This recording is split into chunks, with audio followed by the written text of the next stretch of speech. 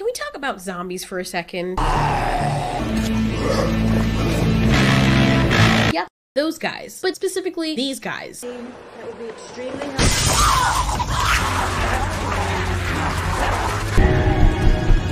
The ones that would give you nightmares. The ones that you really have to worry about. I know people have asked a million questions concerning zombies, but I'm here to add a few. Kingdom, the South Korean show, gave us another eye view into what zombieism or zombies could actually be like. We have real world zombies, the horsehair worm, and that fungus that takes over ants and makes them act like robots, and then turns into a freaking fungus plant after they die, spilling spores all over the community. We've seen examples in that in The Last of Us and Girl with All the Gifts. The horsehair worm was more so portrayed in Kingdom. So I like how these newer zombie movies are showcasing how something like this could happen in real life to human beings. What's clear is that when these things take over a host, the host is no longer the host. It is being controlled by the pathogen or by the fungus. But here's one thing that really doesn't make sense when you check out the movies and how long the zombies exist. You see, we human beings have to slow down. We have to rest because our brain can't function after a while. The reason why we do this is evolutionary. It's self-preservation. Your muscles do need to heal. Muscles need to repair. Since blood technically isn't pumping through anymore, at least not to a dead body, how is it supposed to send oxygen to the rest of the body?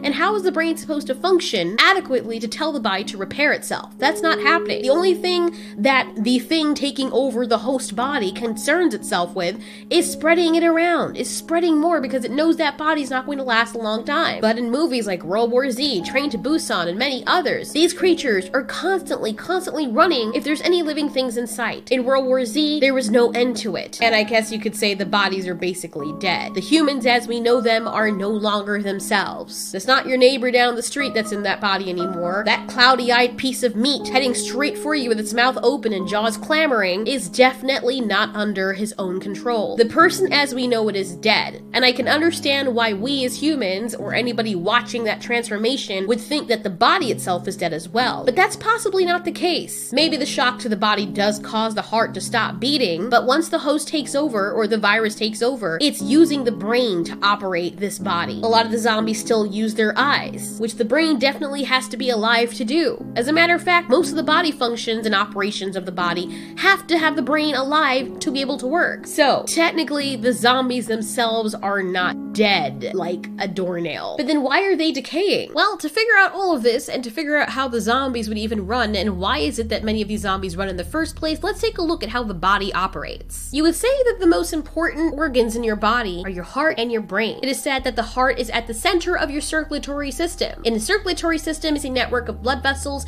that deliver blood to every part of your body. This blood, the red stuff flowing through your veins and that spills out when you cut yourself, carries oxygen and other important nutrients that all body organs need to stay healthy and to work properly. Your heart is the one doing a lot of the work, as it is a muscle, in order to pump blood throughout your body or your circulatory system. So it's either the thing infecting the host or the virus or fungus infecting the human body has to slightly reanimate the body or the functions of the body to some degree as much as it can, or mimic those functions. The primary important function a virus or fungus would need to take over the body is for it to move and spread. And a body is not able to move without its muscles, since the muscles are responsible for turning energy into motion, making them the engines of the body. They're so important that they last very long, they're able to heal themselves, grow stronger to accompany the actions that you're doing, and even are partly responsible for keeping your blood flowing. We'll get to the running zombies in a little bit. You'll notice also that even the pastiest zombies have some form of liquid flowing through them. Unless you're watching Indiana Jones or one of the Mummy movies,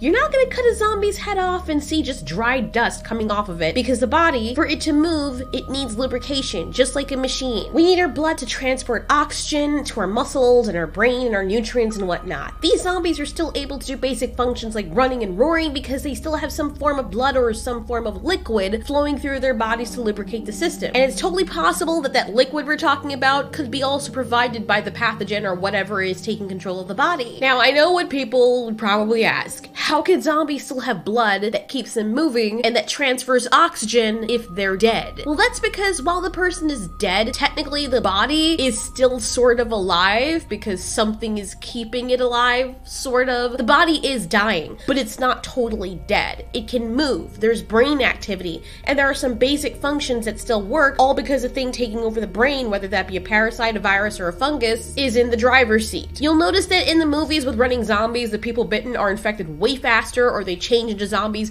way faster than the movies with slow-moving zombies. These viruses, or whatever it is that's infecting humans, know that there's only a little bit of time until the body completely gives out. I know a strange example of this, it's kind of offshoot because these are not actually zombies, is the I Am Legend vampire things. They are actually vampires. They don't actually decay. Who they are as a human decays because a virus changes them, but they themselves, the bodies, don't decay. It just kind of transforms. And then they live forever and can't stand the sunlight. But we're talking about the other decaying zombies like in World War Z or even in Resident Evil that we see. Now, I'm not a professional scientist or anything, but I imagine that if I was a virus, I would take over a human body and use the functions I have left. Whatever blood is in the body, I use the brain, since I am now basically the driver, to circulate enough blood or oxygen that I can probably metabolize, as they've explained somewhat in The Girl with All the Gifts movie, just enough for the body to keep functioning until I've infected enough other bodies. Remember I talked about the muscles earlier? I think the reason why zombies are able to run and why that actually makes a lot of sense for the zombies to run is because, one, the infector, the thing that infects humans,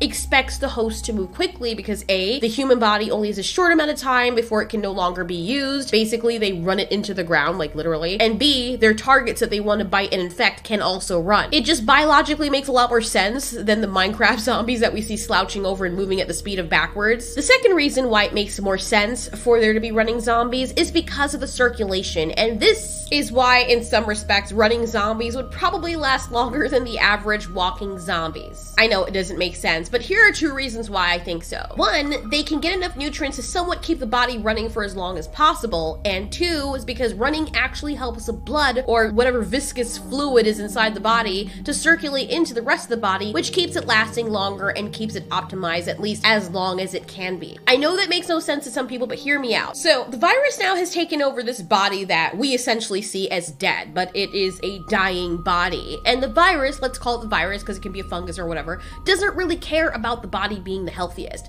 It cares about the body staying as mobile as long as possible so that it can spread as much as it can. It doesn't care if the body is pretty. It basically takes the human body and makes it into a beater car. Basically a rusty old car which you don't care about. You don't care whether or not it gets into accidents. You barely even put liability on it, nor do you care about its appearance. You're basically a delivery driver and you just care that the car is functional enough so you can get from A to B for as long as you need the car. Maybe that's until the end of the school year. You don't care how it looks, you don't care how it sounds or smells, you just care that it runs. Probably the kind of car you'd sell on Craigslist for like $500. That's how the virus treats the human body. But just like you would still need to put gas in that beater car, this virus knows that the human body still needs things to basically function. In a normal human body, the heart is responsible for pumping blood all around the body. Yes, this is true. However, the muscles are also very responsible for your blood circulating. Here's an excerpt from an article by Dr. Baird, who is an assistant professor at physics at West Texas A&M University. And I'm gonna read it in his voice. Sue me. The heart is not strong enough by itself to get the blood back up the veins in your legs and back to your heart. The human body relies on a second system to finish that task. The system involves small valves throughout the veins and muscle contractions from your skeletal muscles when you walk and move about. The valves close when your blood starts to flow in one direction, so that blood in the veins can only flow in the direction back to the heart, which is up the legs. When you squeeze your leg muscles to walk, stand, kick, and move about, the muscles squeeze the veins and force the blood to get moving. Because of the valves, the blood can only move in one direction as it gets squeezed along. So it is a combination of blood pressure from the heart pumping, the valves, the muscle movement that gets the blood up the legs against gravity. So, based on that, our movement greatly helps the circulation of blood and oxygen to the rest of the body. That's why it's heavily unadvisable to sit in one place for a very long time or to not be active at all. People who walk regularly or who are regularly active are much healthier and live a lot longer because they're lubing up the body. As I've said before in other videos, my grandfather is 104 and he was a builder for almost all of his adult life. Even into his old age after he retired, he was always active every morning, always chopping wood every morning, always walking up and down the lane. Back in our country, he didn't have a vehicle, so he walked everywhere. He only started getting confused when he came to America, when he was no longer as active or when he had nothing to do. As soon as he was active again, he was as right as rain. As a man who has lived over a century, he has no idea how to slow down. And all the way back in my family tree, I've had members who've lived well into their 90s or hundreds. And one thing that was common with all of them is that we were always active and we ate the right nutrients. That keeps your body working a lot longer. Your heart will still be at work, but your body will not be at its optimum if you're not moving. And this is why the zombies that run are a lot stronger, and you can even say last a lot longer. It helps them eat a lot more than the walking zombies because they can probably catch stuff a lot more. But yeah, here's another question. Why would they decay at all, these running zombies? Well, my theory is that while in some climates these zombies would probably last a lot longer, in other situations it would seem as though they would decay just as fast. Well, here's the thing. When something is constantly running and constantly moving, there's this thing called friction. Bones and muscles start to break down because these bodies are not kept in their best condition by these viruses. Even the healthiest people that are very active, if they don't get rest, their bodies will start to fall apart. Eventually, just like a beater car, the virus will run the body of the zombie into the ground. Even if the zombies are getting nutrients for the virus to metabolize and keep the body moving, because the body is always moving, like literally non-stop, even when they're not running without stopping or getting tired, it is walking or searching for the next meal. It doesn't sleep. And human bodies were not meant to keep running like this. Even though technically the body is still alive because it's still functioning, the body is not giving time to repair adequately for how much it's being used. For example, if you're always running every day and you only get an hour of sleep every day, you would start to sustain a lot of injuries because during that sleep time, your body would utilize the downtime to repair the muscles. But if you're constantly moving and not getting adequate rest, despite you still eating, or parts of your body that are constantly being overused or not given enough rest, what can happen is that your muscles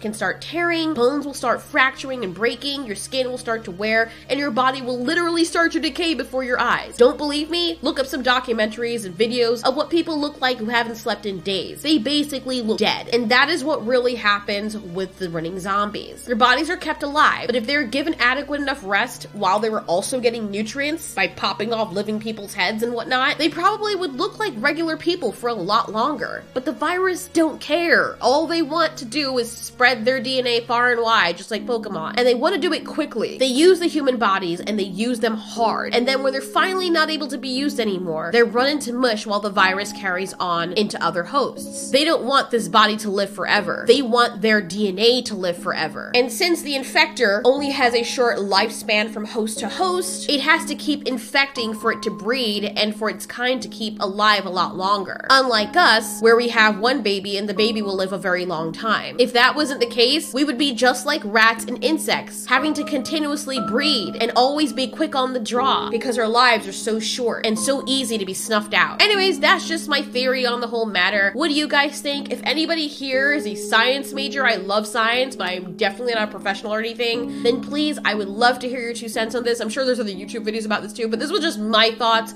which is why it's in the My Thoughts folder. Thank you so much for watching. This has been Ultiori. You ask, we answer.